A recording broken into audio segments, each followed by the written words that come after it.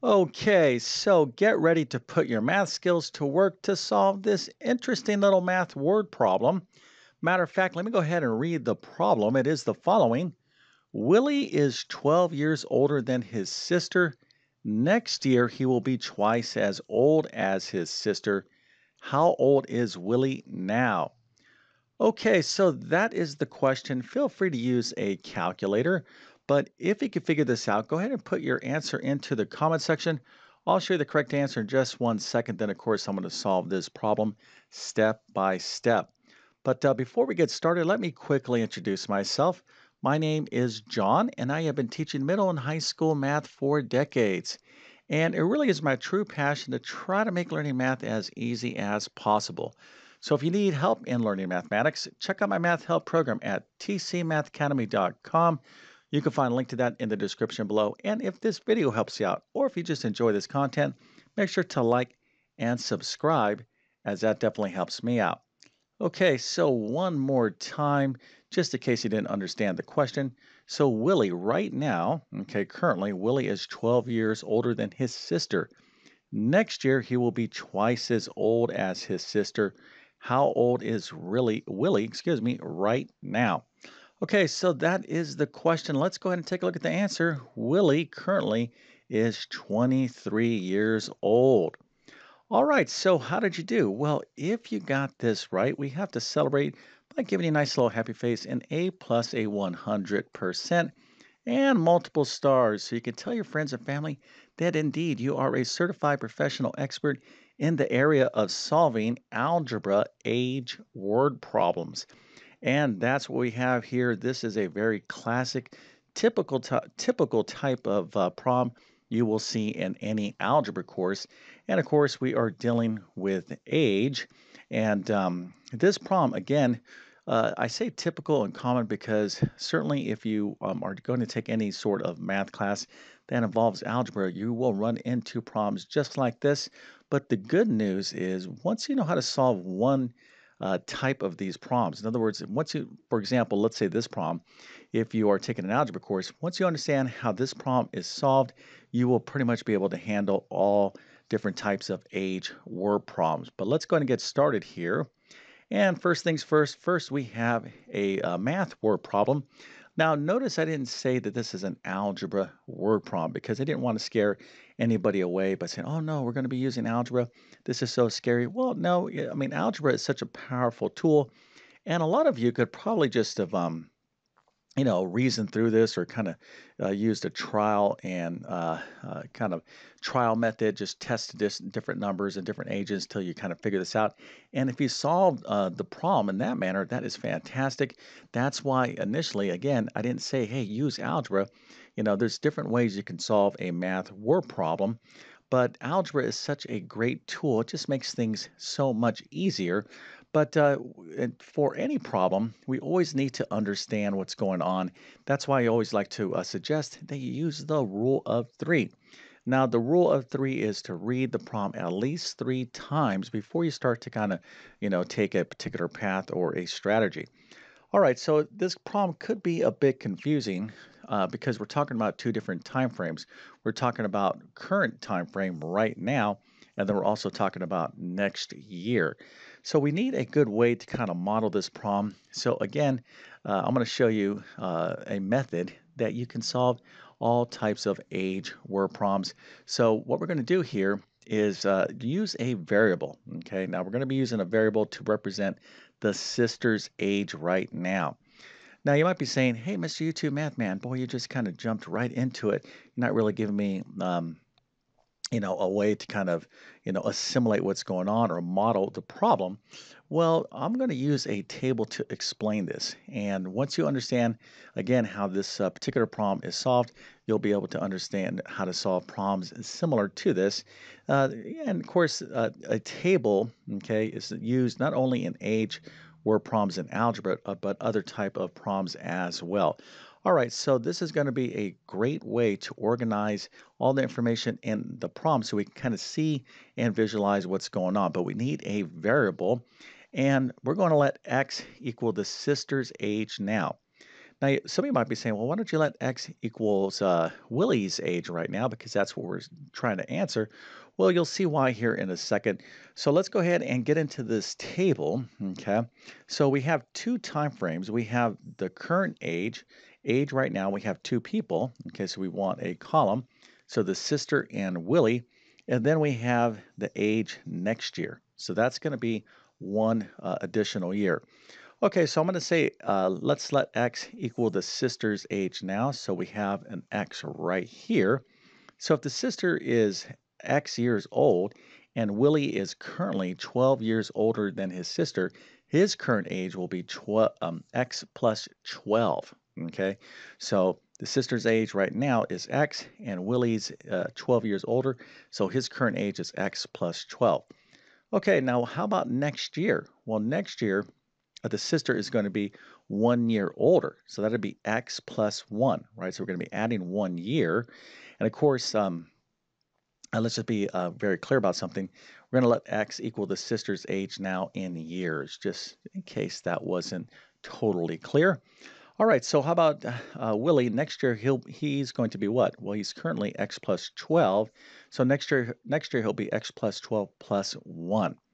All right, so this is the age is organized by this table, but we need a way to build an equation because we can't solve for these variables or this variable x here without building an equation.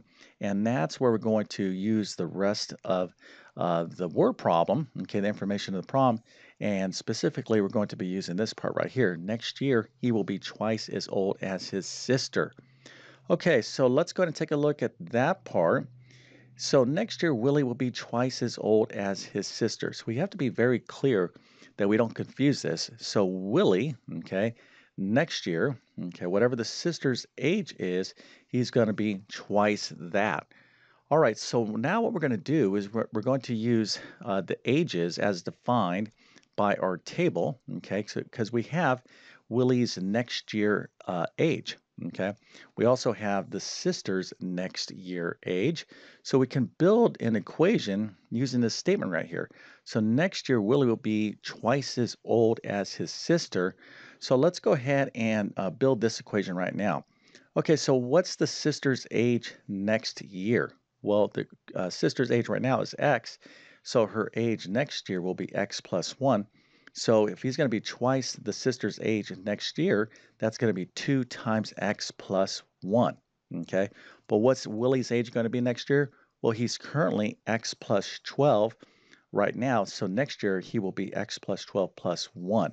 So right here, we have a lovely equation. Okay, so again, once you know how to solve one type of algebra word problem, you typically know how to solve, different types of algebra word problems.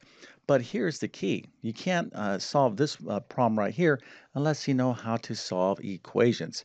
All right, so that's the next step. We have x plus 12 plus 1 is equal to 2 times x plus 1.